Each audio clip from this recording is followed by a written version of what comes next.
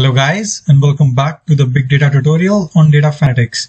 So today we are going to see how to define a multi-step job and sort the values. So let's get started. The task is that we need to find the top 5 games with best global sales. Let's check out the dataset we will be using. We will be using video game sales and ratings dataset. We also used this dataset last time. I will attach the link to this in the description. So let's check out what we have to do. Let's select the game. For example, let's select Need for Speed Most Wanted. Now we have got multiple platforms over here, and for each of these platforms we have got global sales. We actually want to calculate the sum of all the global sales for each game. So that means for Need for Speed Most Wanted, we want to sum all these global sales, and then we want to select the top 5 games with the best global sales. So this is our problem statement. Let's start coding. Okay, I have already defined the class and the function names. So first let's check out the logic for each function, and then in the end we will see how to tell MRJob that it's a multi-step job. Okay, so first of all we will be mapping games. That means selecting the game name and the global sale. Next we will reduce the sales. That means we will add all the sales for each game. Okay, and then finally we will sort these values in the last function and select the top 5 ones. So let's start coding. So just like last time, first of all we will split the lines and store it into a temporary variable. Okay, so let's say details is equal to lines dot split and split by a comma, since it's a comma separated file, CSV file. Next we want to yield. Okay, now we want to yield the game name and the global sales. Let's check out the index values for them. Okay, the index value for the name of the game is 0, and for global sale is 0, 1, 2, 3, 4, 5, 6, 7, 8, 9. Okay, so the index values are 0 and 9. So let's do it. Yield details 0, comma details 9. Okay, here we go. We have got the key, the name of the game, and the sale. That's the value. Now we want to reduce these sales. Okay, so usually what we used to do was yield key and sum for the values, right? But now since we want to sort these values, we will have to make some changes. So like last time when we made a pair, this time we also need to make a pair. Okay, so let's do it.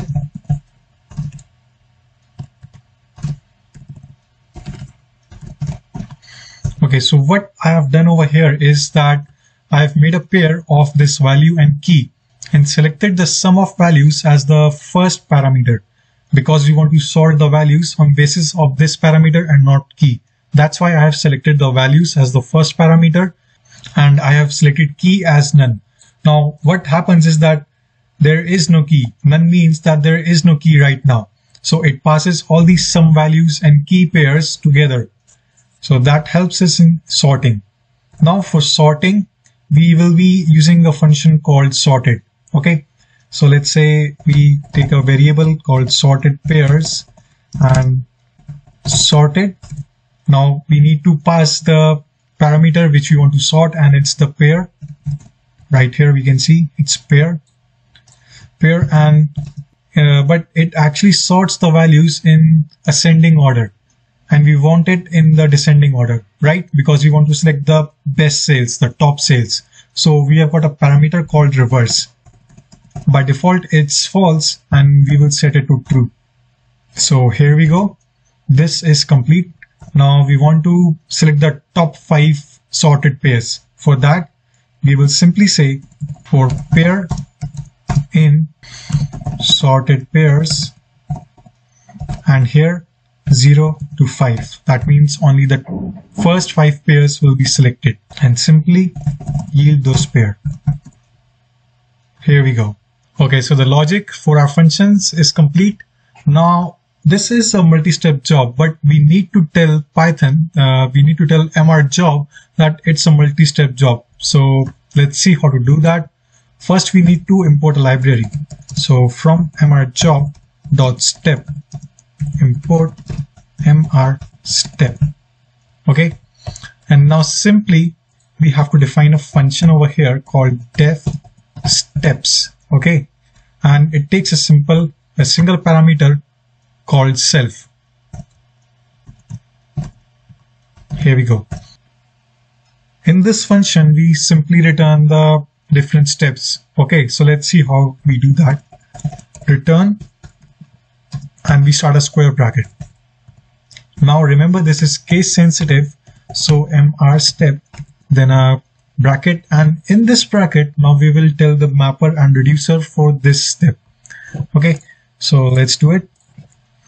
Mapper is equal to self dot mapping games. We add the name, that's the mapping games over here, and self tells that this function is from this class and not from outside this class. So just to be on the safer side, we mention this. And for reducer, we say self dot reduce sales.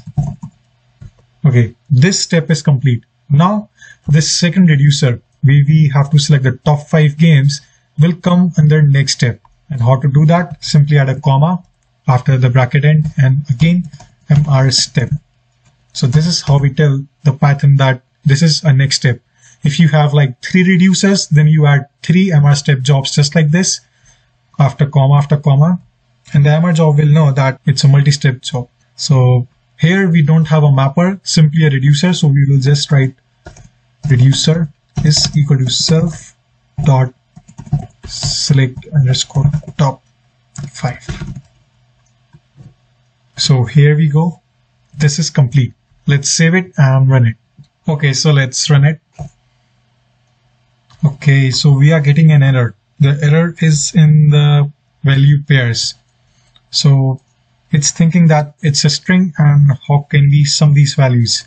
So simple, just like last time when we told the Python that it's a float. So simply when we are mapping these values, we will tell that the sales, it's actually a float value. Otherwise over here in pairs, it will think that it's a string. So let's save it and run it again. And here we go. So we have got the result. These are the best sales, the best games. So that's all for today, guys. I hope you like this video. See you in the next lecture.